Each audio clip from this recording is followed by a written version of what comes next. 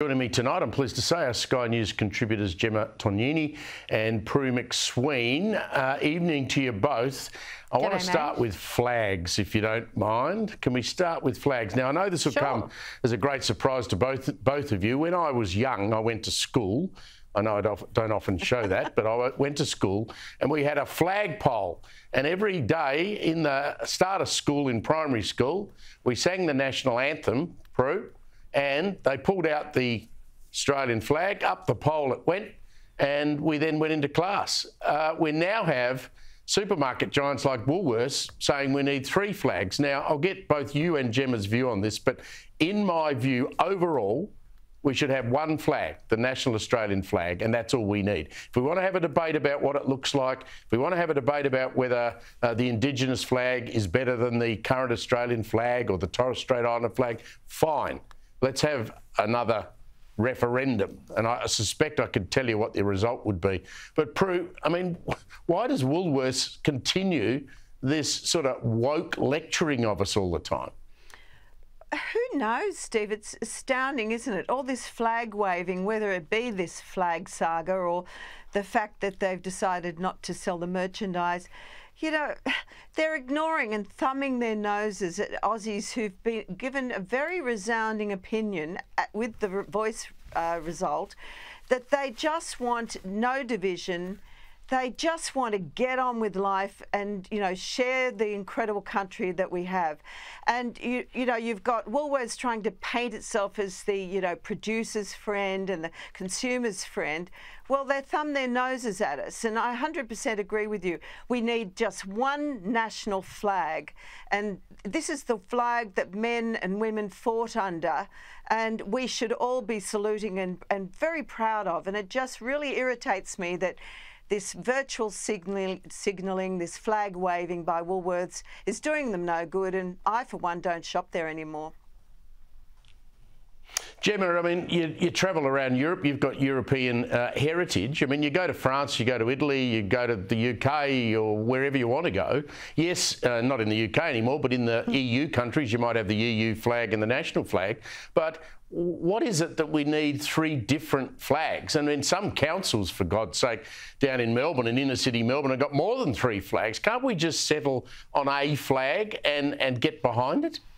Well, of course we can, and we don't need 3 flags. And I think this is symptomatic of a deeper malaise. And it's like you've been inside my head, Pricey, because I write about this in part, at least, in my weekend column in Tomorrow's Australian. It's all about this kind of issue, though I don't reference flags specifically. But what is next for Australia? And I think that's the deeper question here.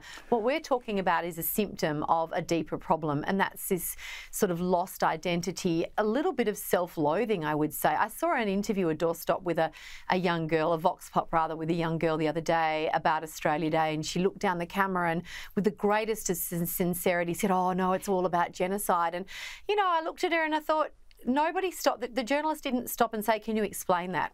What do you mean? What kind of..." Do you know what I mean? It's just things are said in this current environment, whether it's about Australia Day or flags or any other issue. Nobody tests or questions or pressures to actually, you know, confront some of this ideological nonsense with cold, hard facts. And I think that we're trying to turn, you know, the Queen Mary here in the waters of weird ideology, whether it's about the flag or, you know, gender identification or anything like that. We need to find our sensible centre again. Look, I really look forward to reading that column because, I mean, a country that loses its national identity is in real trouble. Now, I think the 3 of us know and have great faith in a lot of younger Australians. I mean, I've got 2 daughters in their mid-20s, and I have no doubt that they believe that, you know, Australia is a fantastic place. And they don't drag their country down, and their young friends don't either. But there seems to be this push, Prue, particularly from, you know, the verbose left that wants to push us away from being what we are proud of to something that I don't recognise, quite frankly. Well, I agree with you, and I think it's ingrained in children from, you know, early childhood. Now there's been this grooming of our kids by this leftist, hateful group of people who've sort of inveigled themselves in just about every institution now. And it's really concerning because I believe the younger generation doesn't have the respect that we have and the pride that we have in our country. And it's no wonder there's so much mental anguish and illness amongst young people. They're not given any hope. They feel embarrassed to live here and be Australian, whereas we should be all so proud and contributing in a positive way, not a negative way. Gemma, I put it down to lack of leadership. I mean, you know, when Australia was proud about its country, I mean, we can go back to 1983 if you like, the America's Cup, and Bob Hawke with his jacket on and spraying himself with champagne. I mean, there was a great sense of national pride. When it comes to Olympic Games, we're all proud Australians. Why do we suddenly have a burst of pride around things like sporting events, and then yet during the rest of the year we get dragged down by this mob who think we should be ashamed of what we're doing in this country? It's a really great question, and I'm fortunate enough to travel a little bit, not as much as many, but a little bit for work, and every time I come back to Australia, I thank my lucky stars that in 1956 my grandfather came out as a post-war economic migrant. I thank my lucky stars that they were brave enough to leave everything they had, which was not much after the war, and everyone they knew to start a new life in this country. I think generationally, I do think that there's been a gap. There's, with the passing of years between the boomer generation, the poor maligned boomers. I think I'm probably a boomer in a Generation X's body, but that's another story altogether. But in the passing of generations, there have been a loss of story and a loss of storytelling and a loss of gratitude,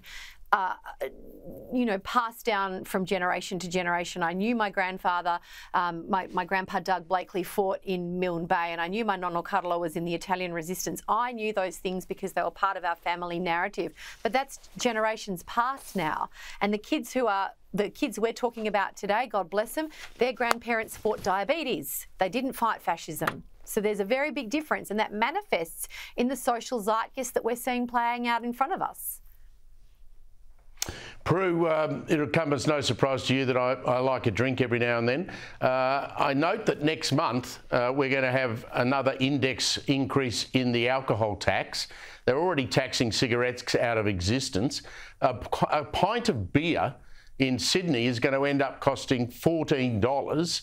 And you're going to pay $24 if you want to have a cocktail like a Negroni, which I'm sure Gemma's very partial to. These are sneaky taxes that hit average folk who just want to go out and have a nice night at the pub. Well, sadly, this is the thing, but it's a very dangerous move that they're making, because hitting people where it hurts, which is in the pub with their beer, I think is a very dangerous move by any government. So I don't know if it's going to happen, Steve, but they are very revenue hungry, as we know. Love taxing everything. How's a Negroni go down with you, by the way, Gemma? They're not $24 in Italy. I can give you the red hot tip. Look, very quickly, and I've written about this in The Australian. My late father was an alcoholic, and I can tell you that raising the taxes on alcohol would not have saved his life. And I think these people are disconnected from reality. We'll make sure we read your column in The Australian tomorrow, and mine in the Herald Sun. Thank you very much, Prue and Gemma. Appreciate your time tonight.